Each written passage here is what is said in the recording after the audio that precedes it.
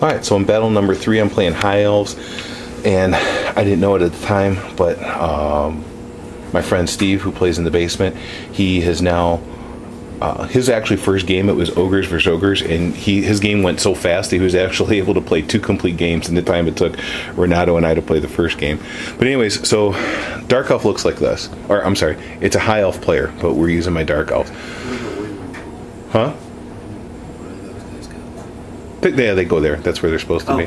Alright, so he has a bolt thrower on the hill. This is represented as his Frost Phoenix. These old Corsairs are representing his Lion Warriors, whatever those called, Great Weapon Lion Warriors. And he has his level 2 in the unit. I just put her off to the side. There's only 23 Spearmen there, but he has a unit of 30 Spearmen with his BSB in there. And he has a level 1 Mage with no naked. He has 5 archers, which I'm using for repeated crossbows, and he has 5 Lyrian Reavers and a bolt thrower around the hill. Facing off of this, against this, is my Halberdiers, my Captain, my Luminarch, which should be my Hurricanum, my Dummies, and Hellblaster. There's the Hurricanum, and the Knights, Stubborn Knights, and the Spearmen. So he has a hill in his deployment zone, and I have a hill here. So, and of course he vanguards and he gets to go first. So I'll show you what that looks like. So roughly his turn 1, and Renato sneaks over because he's playing on the table next to me and says, "Watch out for that Luminarch because it's brutal on to kill your Frost Phoenix." So anyways, he moves the Frost Phoenix up here, moves the Lion Warriors up here with the level 4 inside, and I find out that the Spearmen have +1 movement banner, so they actually chug up 12 inches to right about there. The Fast Cav come up here, and everything else just kind of stays where it's at. So that's his movement. In his magic phase, I managed to dispel everything. He gets nothing off. He's got a ring. He rolled like 4 for his magic phase, and yeah, he got no work done at all. So that's the way it looks here, and I'll show you where I got cocky, because on my turn, I do take the Luminarch, and I target the Frost Phoenix, and I do get the spell through, and I do strength 8, so I need a 2 to wound, 2 up to wound, and I wound. He's got a 5 up ward save. He doesn't make it, and I roll max wounds. I get 3 wounds on the Frosty on my first turn with just the Luminarch. So what do? I take my Fire Mage that's over here. No, I didn't take the Fire Mage. Oh, actually, you know what? The Fire Mage was with the archers here like this. So I take the Fire Mage and I run him up something like this, and I cast a fireball, medium fireball at it. I do no wounds to it whatsoever. So in a regular shooting phase, I take, you'll never complete this, Hellblaster Volley Gun, doesn't miss fire. I rack off like 22 shots against the thing. I roll 10, 10, and a 2, 22 shots. I need 5s to hit. I need 5s to wound, because it's toughness 6, and he's got a 5 up ward save. I do 1 wound. 1 wound to it. Could have taken the Frosty down just like that, but as it is, the Frosty's sitting on 1 wound. I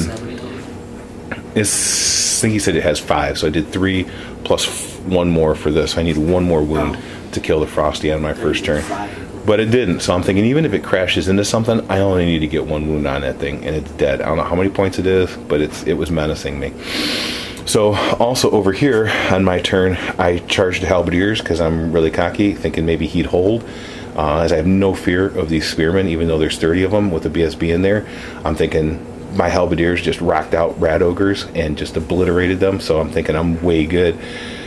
And that's when it dawned on me that after I charged here and he fled, can you take these guys? He fled like back to his bolt thrower. Okay. And then I think, however they fled, they were still close enough for my Captain on Pegasus to charge them again, which made them flee again, and then they bounced. They were close enough to be 20 maximum charge range, and they just fled to the other side of the bolt thrower. Not on the yeah, that's clever. Just do that. Just fled to the other, and the bolt thrower passes its panic check. So yeah, they're kind of like that. Oh, here comes the furnace. Perfect. Yeah. So I failed my charge here, and so I go up like 4 inches.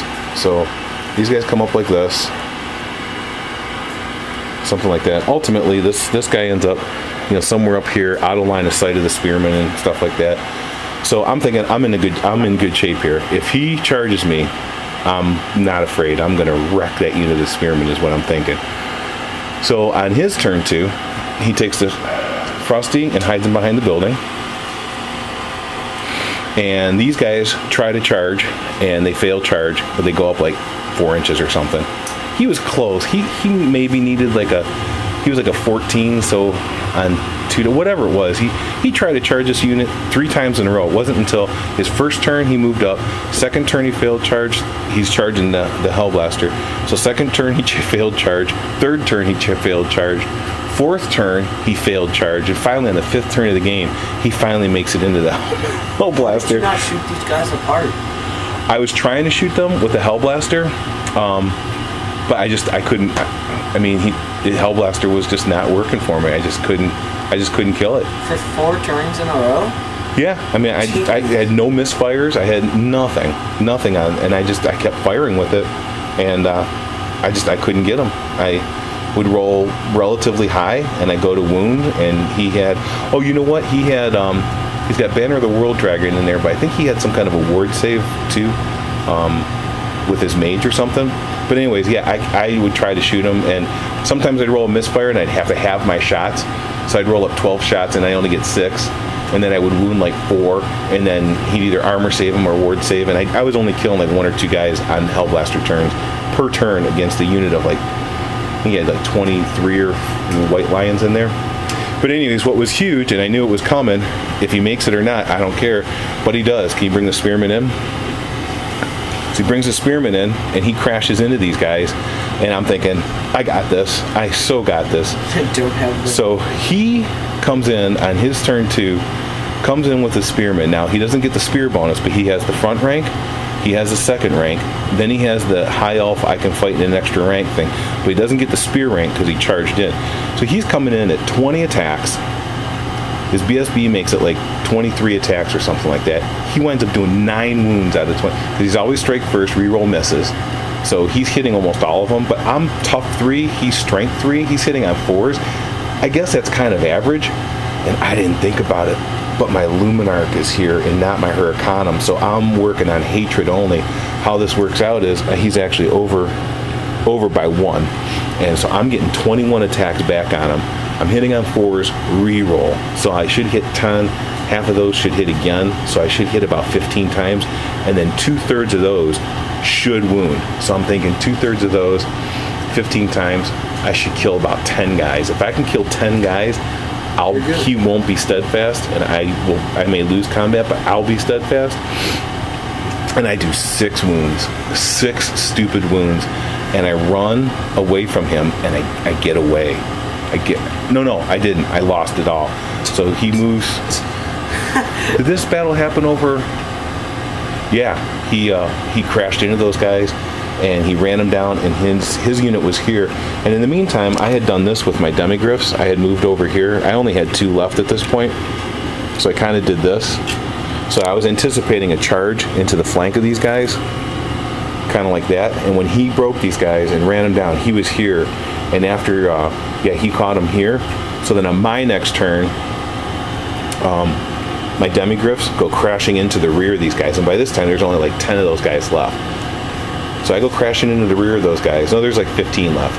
And I'm thinking, I'm going to eat these guys alive. And then he casts a spell on me, making me toughness 2. So I'll show you what that looks like.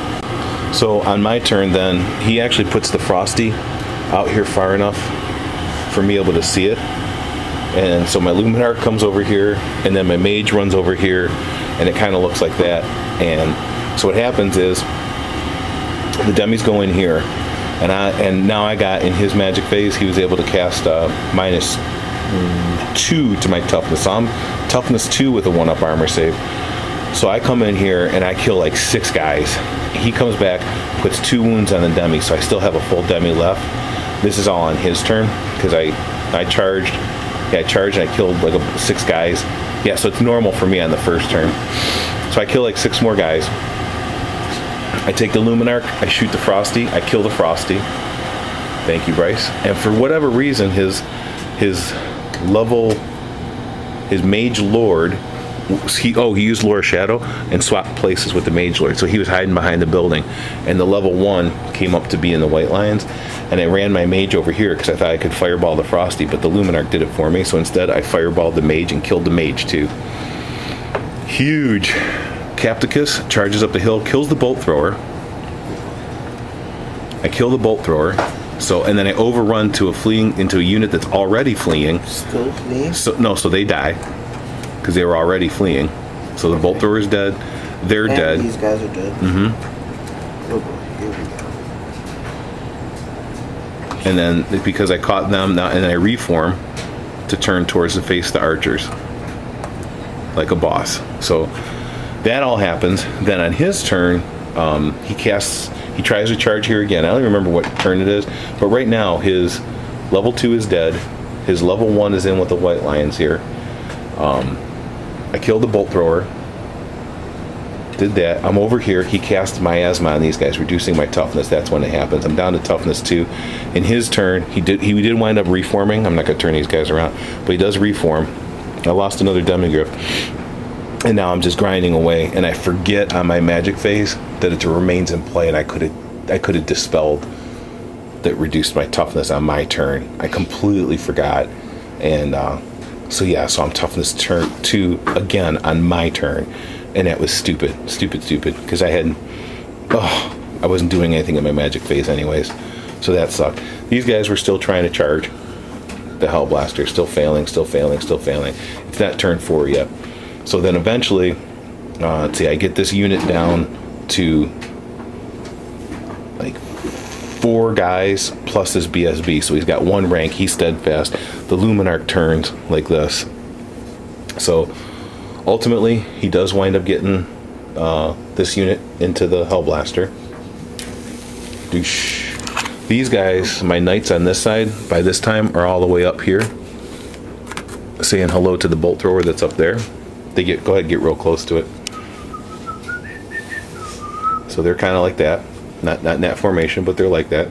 So on his turn, he swift reforms those archers. You don't have to move them, but those crossbowmen there, he swift reforms to turn to face my peg. Of course, and he passes his swift reform, so he gets to shoot, but he does no wounds to my peg hero. And now I'm thinking this is awesome because I can charge those guys, get rid of them, but he does take this bolt thrower and he does a shot at my peg guy. My peg's got 1, he does 2 wounds to him. So I got my 1 wound left with my peg hero. He can't stand and shoot against me because I'm closer than 10 inches. So I'm thinking this is going to be awesome. I'm totally going to just wreck those guys. Oh, that level 1 is up here. The level 1 is in the White Lions here. And here's something else. The White Lions have Banner of the World Dragon. He miscast twice. He miscast twice and got the 4 or less Calamitous Detonation with a big 5-inch template, which covered almost all the models. But he's got Banner of the World Dragon. So I'm thinking the White Lions are going to get rocked.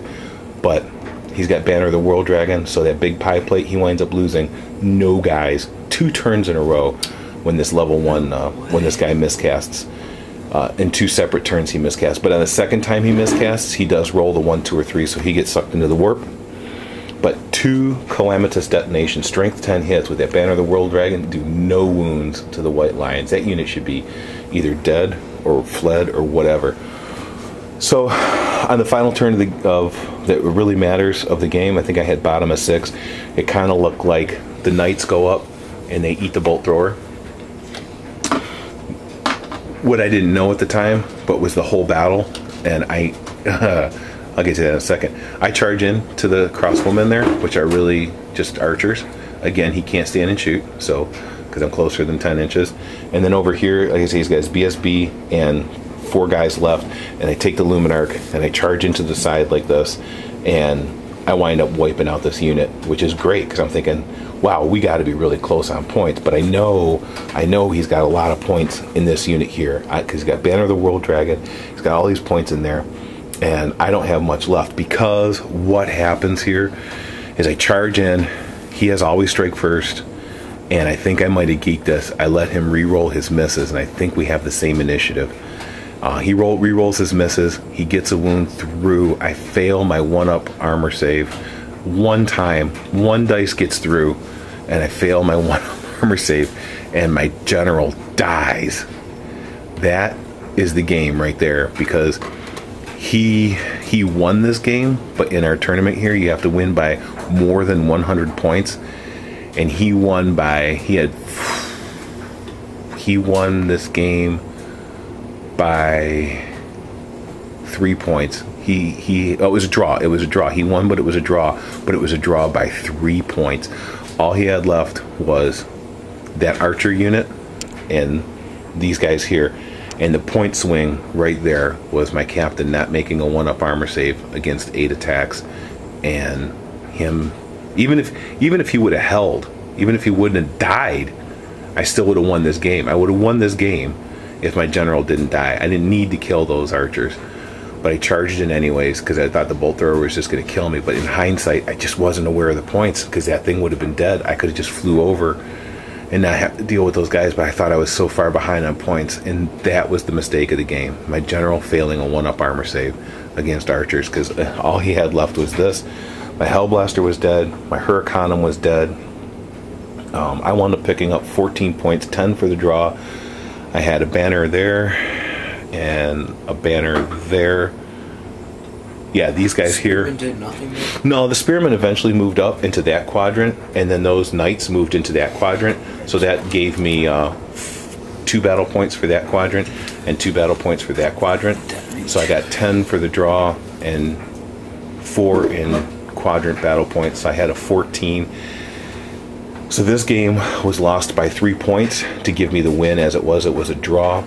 And if I would have got the win on this, that would have gave me 5 more tournament points because a draw is worth 10.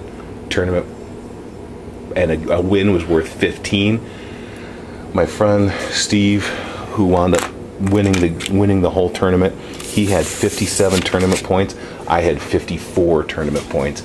If I would have not charged that unit, I would have got the win. I would have got 15 for this game instead of just the 10, and that 15 points, that extra 5, would have gave me the win. I would have had 5 more. I would have had 59. 59 to 57, I would have won the tournament. But anyways, I came in second. Steve had 57 and I had 54. Oh, what a game. What a stupid mistake. You gotta make sure you keep your... And I would like to thank my son for helping me. He wants to go outside and shoot baskets, so we're gonna clean this up. And thank you so much, Bryce. I appreciate your time. I love you lots. And watch, like, subscribe. What else? Comment. Rate. Rate. All right. Thanks guys for watching. Bye.